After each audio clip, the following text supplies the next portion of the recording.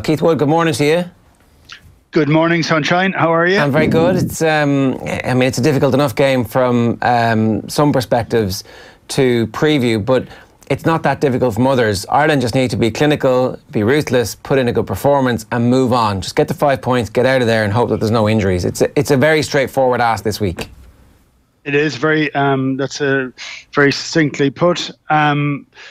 If I'd go back to games that I would have played a long time ago in hard conditions, the idea when you're playing against a team that isn't as good as you is to remind them of that fact as early as you possibly can and just absolutely turn the screw on the pressure. So it may not be the most attractive style of rugby. It doesn't have to be. It needs to be effective. You need to get into a good position. You need to put the opposition away. And kind of remind them of the fact that they're not the full-time professionals that are permanently playing at a high level all the time. You make it really hard for them. So you become very physical, very clinical, kick plenty, don't let yourself get set up for big shots, and just let your experience rule. But you still have to play with a high level of physicality. This sounds like exactly what Ireland should have done when we had scored 2 tries at the weekend as well. That there's a textbook game plan there that we should have employed at that point. Well, I actually thought we played, I won't say we played well for the first 20 minutes, but we were pretty effective for the first 20 minutes. And we got ourselves into a good position to do it. And I thought we lost our way a little bit down to inexperience of some of the players, a little bit down. I don't know. I looked at all the coverage, but I also looked at it with a kind of bleak eye myself, and I felt I just felt we left our composure leave us a little, and you have to get mentally into a place of where you do the job and finish the job. That's where we have to be, and we weren't at the weekend. We got caught in the emotion. We suddenly started playing into their ability. When you listen to what Jamie Joseph was saying afterwards, that actually we knew that Ireland were going to try and take one-up carriers, and they had 2 and 3 people on it. That was the point where you continue to kick it. You know, it's quite interesting to think that if you kick more, you put yourself into a position. But every big hit that they had, every element of a penalty that they got just was giving them additional emotional energy. It was actually taking it away from us. So I thought we got stuck, and we didn't show the leadership on the field to go and deliver that. You need to pull all these things in pretty quickly. Yeah, that's a really interesting situation for Ireland to find themselves in, because it kind of crystallises a lot of the criticism of Joe Schmidt. Even when things were going well, it was like, oh, you know, we're not playing a very creative brand of rugby here. Yeah, but we're winning. Everybody calm down. Like, you know, we would win tight games when it looked like we were a much better team than that. But we would always kind of play within ourselves to make sure that we had, you know, we were controlling the controllables. And then when you can no longer do that, when something goes against you, the team is programmed to be in control, but actually doesn't know what to do when they aren't in control.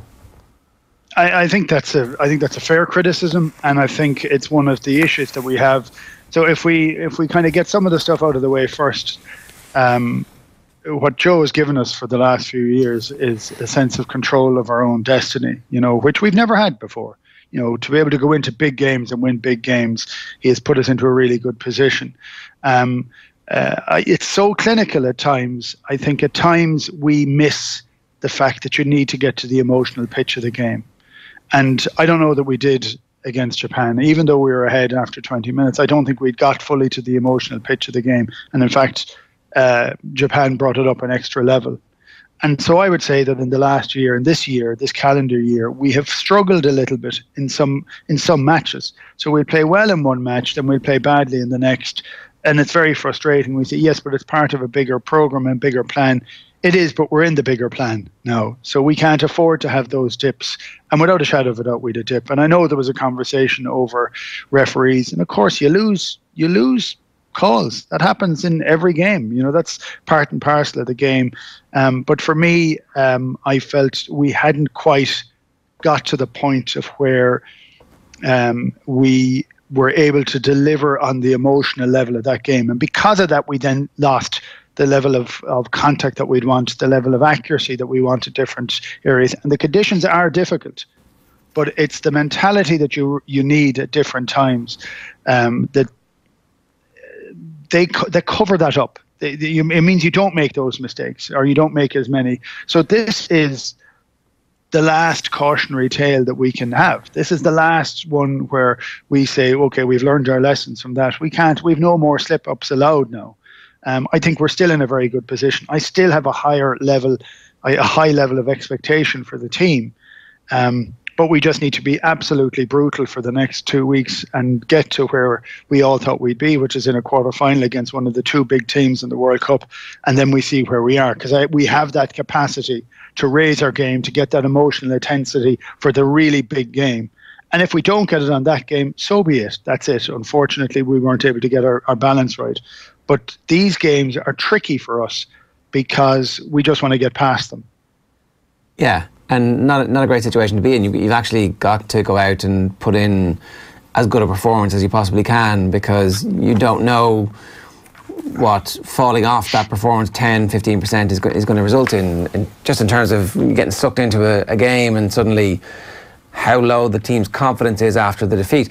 My concern here is that we're in something of a 2007 situation, which we've been talking about for months now. I don't think so. And I'm afraid I don't see it in that fashion. So I think there's valid criticism because we lost against Japan. We've never lost against Japan before, and I know we're playing them in Japan, and I know it's a World Cup and they've geared up for it, but we're a better team than that. So I think the team and the coaches should be really, really peeved by what happened then from their own performance, because it wasn't good enough, right? It's how they react to that, and I do subscribe to that from what is the reaction going to be afterwards. So my expectation is that our reaction is of a very high standard of efficiency.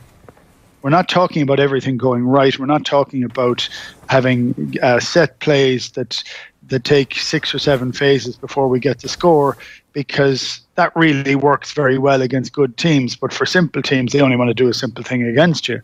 So you have to put yourself in a position to where you just put them under pressure all the time. If that happens, I don't have a doubt we'll get the 5 tries. But that's fine for us to have that attitude. But the players, when they go out onto the field, A, have to have the plan that fits the bill for it, and B, have to deliver on that emotionally from the start, because it has to be brutal. Let's assume you're right that we do win this game, right? And then we do get through the final pool stage and we end up in a quarter-final. How much room is there for players to play their way into the team, or is this all still pre-programmed? Does he still have his sense that, like, my first 15 is essentially my first 15 with maybe one position here or there? I guess I'm wondering, are there any repercussions for the people who performed so badly against Japan, or do they somehow just get a pass for that? I think it's a little bit of both, and I'm not sitting on the fence in terms of that. I think you need players playing in form in a World Cup. You can't go back and say he played really well 2 years ago. Let's pick him for this game. The guys need to get, and you'll notice it in training, and you'll notice it in the matches, which players are up or not. And that's the selection. That's what it's going to be. I don't think it's going to deviate hugely from what we would consider to be our first 15. But it doesn't always work out that way. I had a chat with Brian O'Driscoll. He was going over his memories of playing in a World Cup a few weeks ago, and I had a chat with him. I said, Brian, do you remember that you trained like an absolute drain in the World Cup in 2003? Yet his performances on the field were spectacular. You know, because he whatever it was, whether it was the huge pressure of it and really wanting to do very well, his standard of training wasn't at the level that it had ever been. He was the best trainer we ever had, and it wasn't. But the second he turned onto a field, he had the capacity to be able to go and then perform to the highest standard. So to be the best player on the field every single time he donned the jersey. So that's what coaches figure out. Actually, yeah, he's training really badly. I'm dropping him. No, I'm not, because actually I know he's able to flick the switch.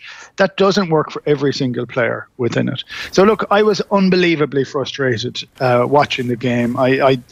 You're half shouting for Japan because they're the underdog, and I don't mean that in a bad way. You're shouting for them, saying, well, that's fine because we're still going to pull away at the end and win, and this will be a really creditable performance from Japan. That's what it felt like, because you expected it to ramp up at different times, but we didn't. We just and this is one of the ongoing arguments I have, is it the emotional thing that you bring to the table first that is the most important thing, or is it your attention to detail? You might make a few mistakes and you lose it. Well, I think we have to get to a pitch first. I've always believed it's an emotional element first. So you can't rely on biting bollock and getting up there and being absolutely fully up to it to win every game. But it wins an awful lot of games. And it actually wins all the games at a lower level, because that's where the risks are. That's absolutely where the risk is, where you decide and take something for granted or don't. Yeah. Any doubts about Rory Best, given how well he played in the first game, and then the second game he is the leader, and watching this happen around him and not actually able to stem the flow? Look, I said this early on. I thought he was under huge pressure for it, right? I really did, because he didn't set the world on fire in the warm-up games. The warm-up games don't matter in truth, but there's always a doubt, because this is his last time to wear the jersey. It's a big call to pick a guy that's 37 years of age, so he has to deliver all the time. For me, I felt he should have been rested. Playing 80 minutes in the first match is a huge call, right? But he played it. He did really well. He really played well. But to try and back that up within a week is a hard one. So I would have felt that you need to, if you're going to use him, and if he has the leadership capabilities that everybody says he has, well, then you need to manage it properly. He can't play every minute of it. I think that's a difficulty. So I'm delighted he's not involved, right? Because I think that's very important that he's not. But I said it as well, I think last week, that there could be a case for him in certain matches that he becomes the captain to finish the match with 20 minutes to go. Yeah. I think there may be something in that, in Johnny Sexton getting it, because Johnny is the most senior guy after Rory, really, in the squad. He's the guy with all that experience. Well, one last question on that, because Peter O'Mahony came up in conversation yesterday with Shane Byrne, and he says his position is under threat at the moment. Is Peter O'Mahony's position under threat, do you think? I think a lot of players are like, I think O'Mahony and CJ Stander played well in the first one. Well, Peter went off early. CJ played well. Didn't get a chance to shine too much last week, so he suffers a little bit from it. We need our players to be on the top of the ground, to be absolutely playing as well as they can. I would say that every player, probably with the exception of Johnny Sexton, are under pressure for their position. But that is the nature of big competition. They have to perform. These are the days that they have to perform. In light of the captaincy, I don't think that is something at all. I think Joe Schmidt has gone for his chief lieutenant, who's delivered for him year after year after year, and he's saying, look, we're in a small bit where we're not in the right place. Let's put a guy in who's actually able to pull the strings anyway. He's going to see more of the ball than anybody else. He's going to be vociferous anyway, but let's just give him the mantle. And I think it's a huge honour. So it's an honour Johnny has to wear, and wear very well. Lots of guys get a chance to captain. Well, not a lot of guys get a chance to captain, but you do get a chance, and you tend to have a way of getting into it. He doesn't. This is a World Cup game. He has to deliver, and he has to kind of show that level of leadership. And if ever there was a guy who was the lieutenant of Joe, it's Johnny. So, like, I get it. I get the call. I understand it entirely. All right. Keith, enjoy. Good stuff. Thanks a million. Brilliant. Cheers, lads.